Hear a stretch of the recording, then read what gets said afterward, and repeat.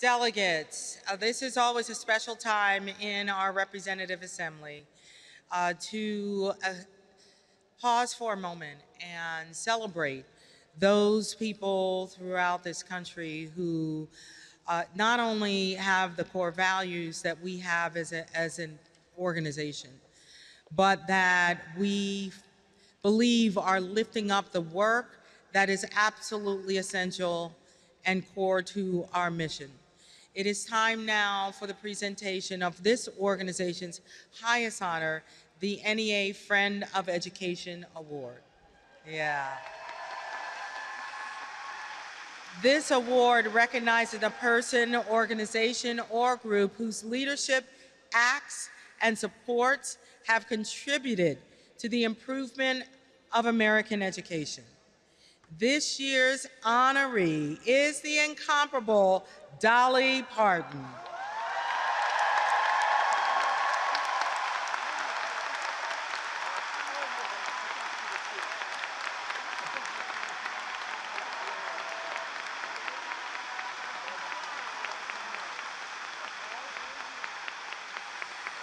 Yeah. Throughout her amazing career, the world has watched her shine on stages and movie sets. However, she's approached her philanthropic efforts with a quiet dedication and commitment to do what's right for our children and for adults and for communities. She has created programs to decrease the dropout rate and to increase literacy. She's donated millions of books to children around the world. Yes. Extraordinary work. Her Dollywood Foundation has also funded scholarships for students and for her employees to further their education and live their dreams. Yeah.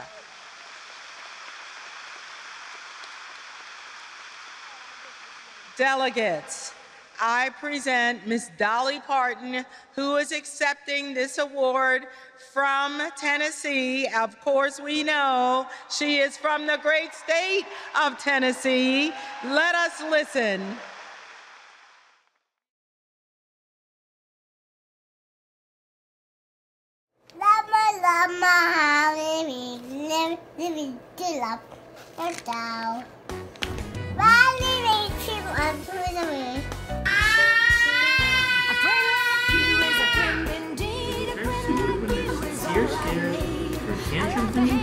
What Dolly Parton's Imagination Library does, and I get excited when I think about it because it allows young people from birth to start receiving and having books in their homes. The idea behind the program is to inspire a love of reading and a love of books by gifting a book through the mail in the child's name each month from literally the day they're born until the month that they turn 5. The books had to be new, that there had to be lots of them, and that the program had to feel more like a gift than a charity or a social service. A red pajama feels alone without his mama. I kind of do this for my own personal benefit. This is the last one they receive in the Imagination Library. And I'll say on the first day of school, oh my goodness, I want to share with you one of my favorite books. And I can tell the kiddos, I have that book, my mommy read it last night. And you can tell, and it's so cool to see because you'll see kiddos that come from a gated community, you'll see kiddos that come in government housing, but they all have access to the same book. So like they start off kindergarten feeling like they are on even playing field because they all know this story. Anybody think any other describing words? Taylor? Because he was pitching a fit. He was totally pitching a fit. Some background on our community educationally is we had a library until the early 2000s, sponsored by the County Library Association. And then when that pulled out of Ceylon, it really left a void here that we just were never able to fill. And that seems crazy in today's world. Who doesn't have access to books will come to a place like Ceylon. There's no libraries here, there's no stores here. I kind of use the term educational desert. It's really, I get kind of emotional because for us, it matters. I mean, it matters to us. This is something we need here, because without it, there's kids that aren't going to get books. It just makes me so emotional when I think of the impact this has on these kids. I mean, it's just truly, it's changing lives. It's changing lives, and there's not enough thank yous in the world for Dolly Parton and this foundation and everything that they've done to make this a reality. Every day I pray that I can do something to uplift mankind and to glorify God.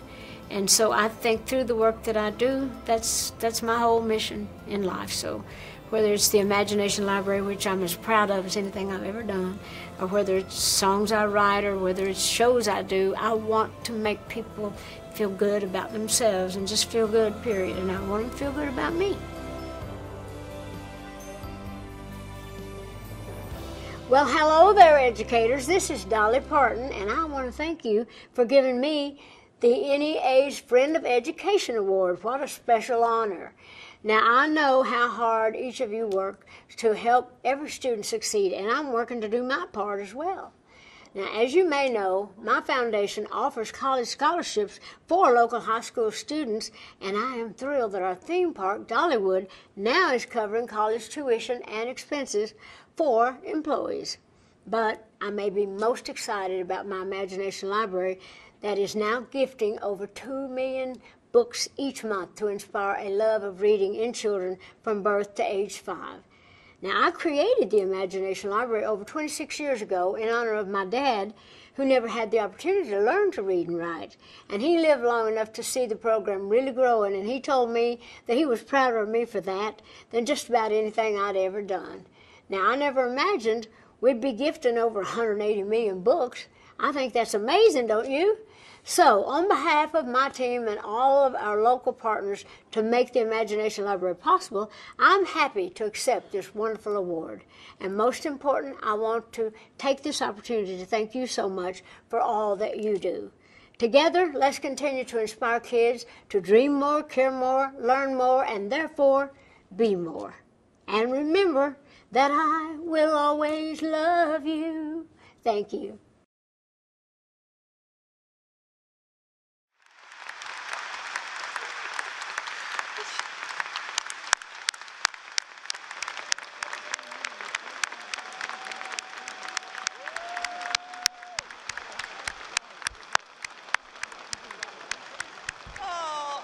Delegates, over 180 million books. Did you hear that? Isn't that amazing? Oh my goodness. What an incredible treat. She'll always love us, right? Yeah, I would sing for you right now, but I won't. You know, I want to say this to you delegates. You know, when we present these awards, of course, we work to try to get our friends of education here. They're not always able to change their schedules to do that. But I need to tell you that it was just such a pleasure working with Ms. Parton and her team.